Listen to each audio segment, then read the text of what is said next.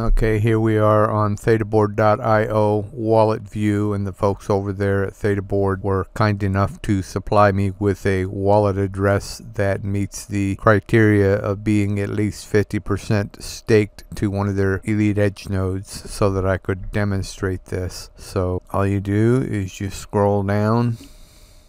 When you see the export transaction history, you come over and you click on it. Pops up this screen, and the default dates can be changed. You just click on either one or both, and if you click on it, it pops up a calendar that you can change the date to whatever you wish it to be. And when you're done and you've got your start and end date set to what you want it to be, you simply click on submit.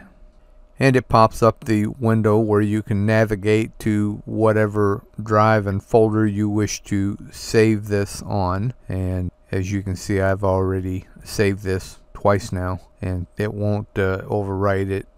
It automatically just creates another file.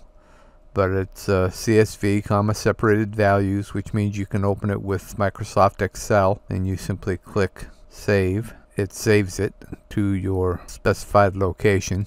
This is the CSV file opened up in Excel. I have set the column widths so that it's a little easier to read, but it provides plenty of information that you can then use to submit to your tax professional to use in preparation of your tax return. I think it's a great feature. Thetaboard is the only one that does this as far as I know. Maybe the folks over there at Gpool will do something similar, but fairly simple. That's all there is to it. Well, that's a wrap for this presentation, so cue the music.